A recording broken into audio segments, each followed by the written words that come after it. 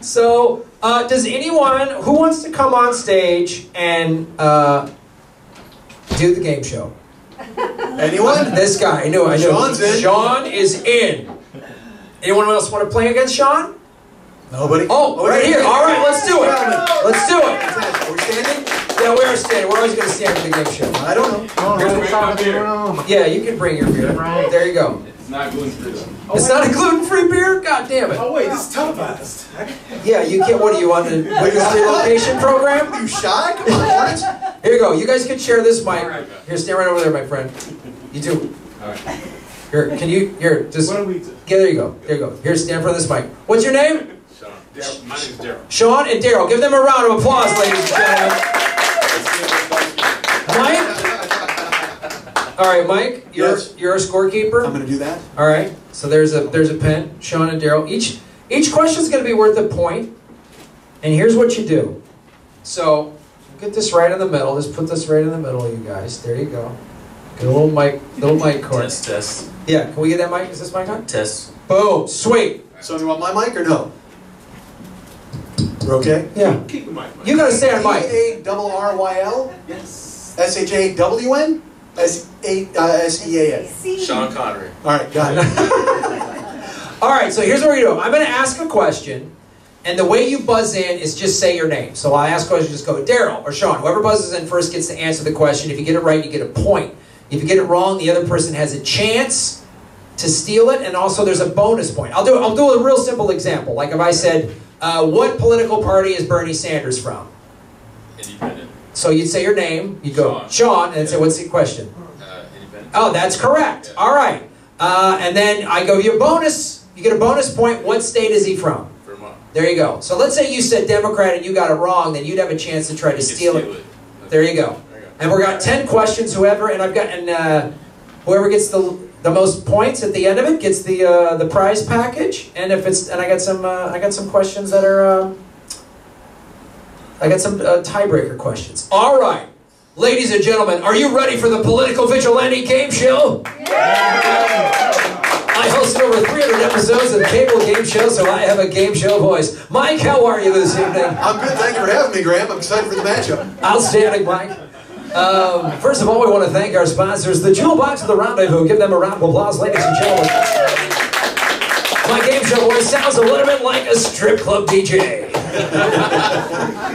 Not that I've ever been to one. All right. So this question here, all right, I'm going to read this. Is this either Bible or the Quran? Remember, chime in with your name. A highway robber may be crucified.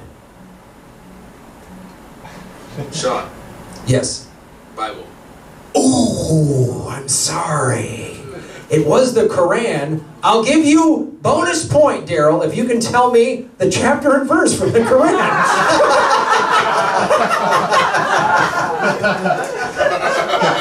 Pick some numbers. Daryl says, Ahmed 4311. That is, ooh, it's 4312. So close. So close.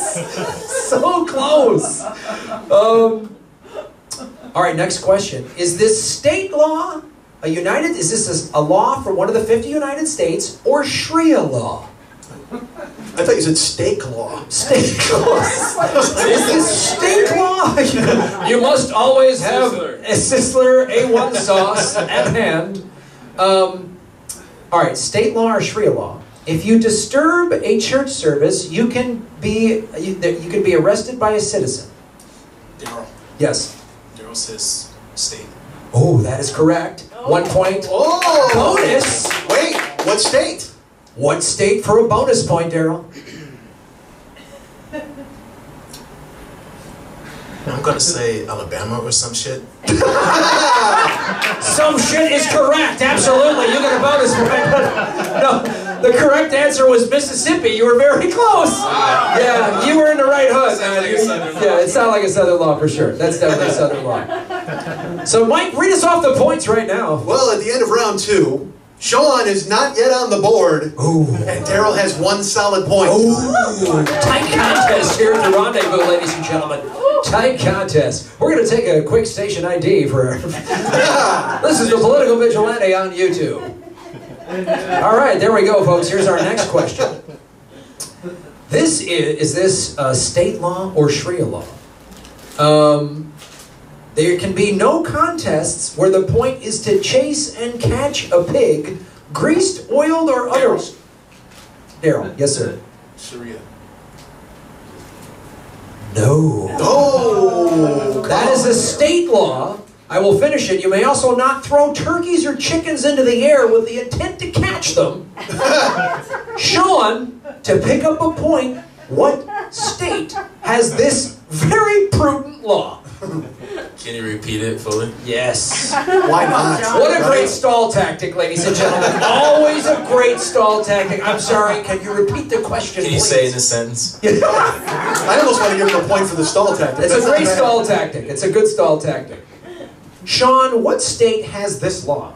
No contest where the point is to chase and catch a pig, greased, oiled, or otherwise. You may also not throw turkeys or chickens in the air with the intent to catch them. What state has this preposterous law? Sounds like a Midwest state. Am I close? No, we're not playing. We're not going close, Fresh. You gotta just pick one. I'm gonna say Iowa. Minnesota. Oh. I will tell you this too. No states will be repeated.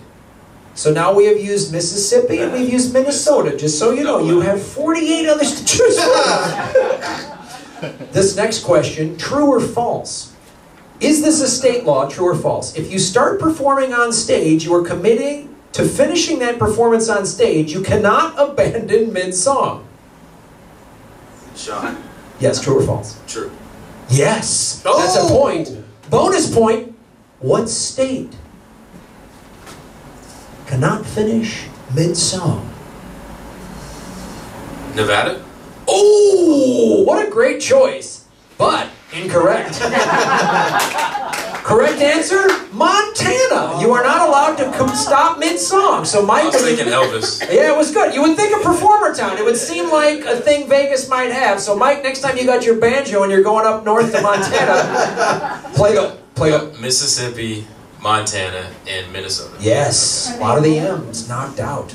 Mike, where are we at point-wise? Grab the end of round 5. We're all knotted up at 1. Ooh! This is exciting. Political Vigilante game show, first time ever live in front of 10,000 people, standing room only, at the rebuilt Kingdom. You got fireworks there. You got fireworks. All right, this next question. Bible or Quran? A man may legally divorce his wife by pronouncing 3 times, "You are divorced." Nevada. 1 point for Mike Schmidt. No. What is it, Bible or Quran? Daryl? Quran. Ooh.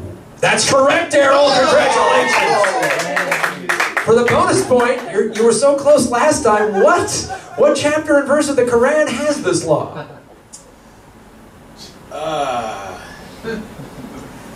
You know you have not a fucking snowball's chance in hell. Just throw out some numbers and hope that you get a... Phone a friend. I actually want him to call a friend and ask him a question about the Quran. Just because.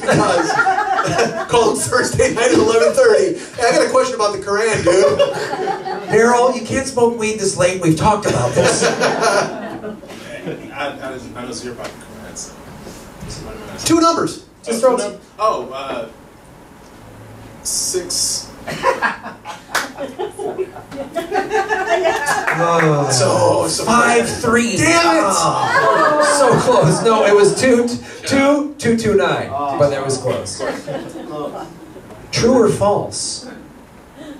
It is illegal in Washington to throw apples at a moving car with your left hand. Sean. Yes. False.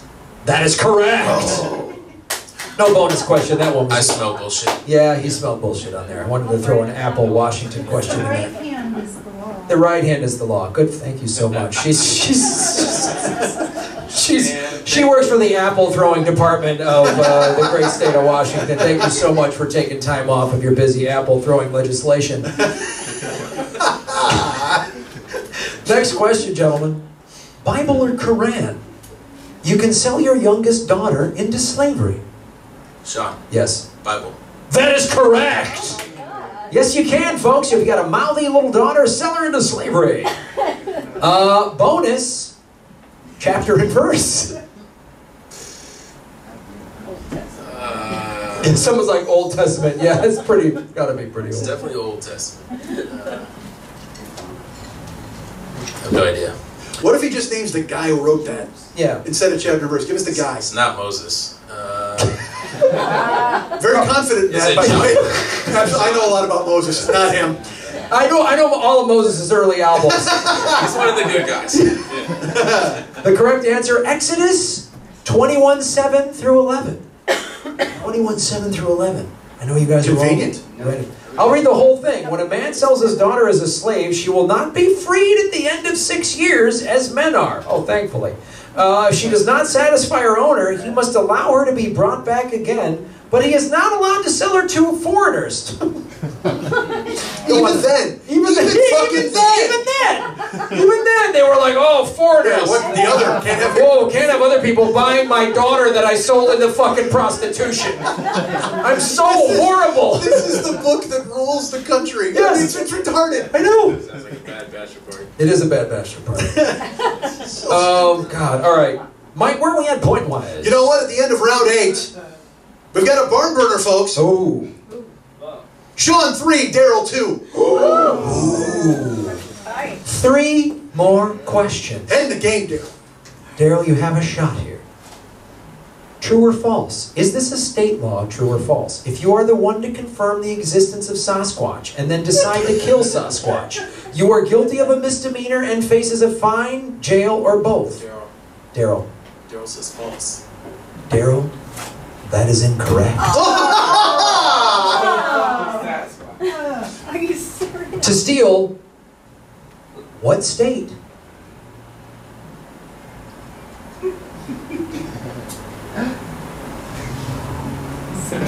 Washington. That's correct! Congratulations! That law was passed in 1984. I wanted to get a really fucking whacked out law that is in the state that we're performing in. Oh. Sasquatch here is legally interchangeable with the terms Yeti, Bigfoot, and giant hairy ape. When was that? You said 84? 1984. Also the Supersonics mascot. Supersonic mascot. All right. True or false? 2 questions left. Now, Daryl, you can win this if you get some wins and some bonus questions. Sean, correct me if I'm wrong. Mike has 4 points to Daryl's 2. He is leading by 2 points with 2 questions left. Oh. And 2 bonus questions floating around out there in the ether. True. This is a state law, true or false? $750 fine for failing to close a fence behind you. Sean. Sean. False.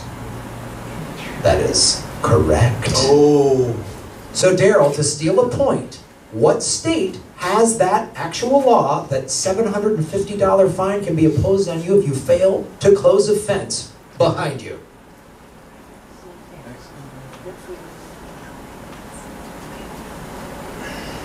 I thought you said correct. No. Okay. All right, my fault. I thought I heard that too. You said false. You said it was a false. Yeah. I said Incorrect. it's incorrect. Okay. I'm sorry. I said it wrong. I'm a jackass. That's all right. I was worried. I was like, Oh, no, I'm you're sorry. giving him the chance to steal, and I'm like, an idiot. no, I'm an idiot. What I said is the law is correct. So he was wrong. So Sean did not get a point. Okay. It was true. He said false. It was true. All right? All right. I fucked that up hard. This pad is a mess, but that's fine. So Sean did not get a point. So that is an actual law. $750 for failing to close a fence behind you. A bonus point for Daryl if he says the correct state. Remember, all of the states that have been said thus far are gone. I don't know what he was trying to bring. No, it's not an M so far. Wait, we're counting on you to lead the Progressive Vanguard, and you don't know the states. I've heard Iowa, but was Iowa? Iowa said. Incorrect. But Iowa was incorrect. It's Minnesota. The states, I'll tell you the states that we've listed thus far. I'm thinking somewhere like Iowa.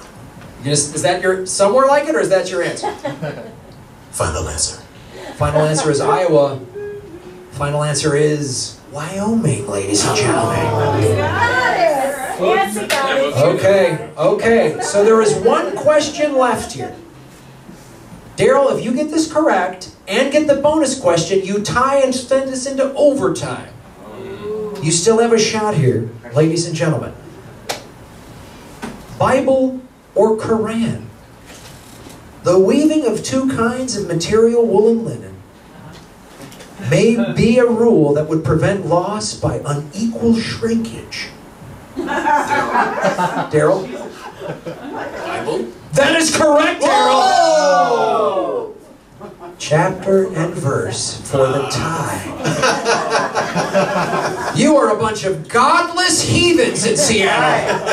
You don't know your scripture. You're just like, yeah, that's why we're a progressive show. For the tie that sends us into overtime with a bonus question. Daryl, what is the chapter and verse of this biblical law? Daryl says 3:12. and then he walks. And then he walks like he just like he's stuck in like world be free. Hold it up there. Kobe. The correct answer was Deuteronomy 22:12. Give Daryl a round of applause. Thank you so much, Daryl. You will get a Political Vigilante sticker as a parting gift. Sean, congratulations, you're our winner. Here is your there is your Earbuds podcasting documentary and your Make Gotham Great Again shirt. Give Sean and Daryl a big round of applause, everybody. Thank you, guys. Thank you. What are you going to do, 10 minutes? Let's go, friend. You played a win. Yeah, all right, outstanding. I will sign the score sheet and give it to you. You guys, I want to thank you so much for my first ever Political Vigilante here in the great city of Seattle in the Sasquatch law-having state of Washington. I will literally be right back there with the Gotham shirts. Photos, autographs are free. Thank you guys so much. A big round of applause to my guest, M.I.c Schmidt, everybody. Follow him. Where can people follow you online, Mike? You can be at the 40-year-old boy on Twitter. Twitter.com/the40-year-old boy, Facebook.com/the40-year-old boy, Instagram and Snapchat, Mike40YOB. We will be here Saturday night. Each of us will be doing 45-minute stand-up sets right here at 7 o'clock. Buy tickets at the door. There's still some available. That show that more people have bought tickets, though. Yeah, brownpapertickets.com, and those are going pretty quick. So. Yep. Thank you guys so much. My name is Graham Elwood. And remember, let's make Gotham great again. Good night, everybody.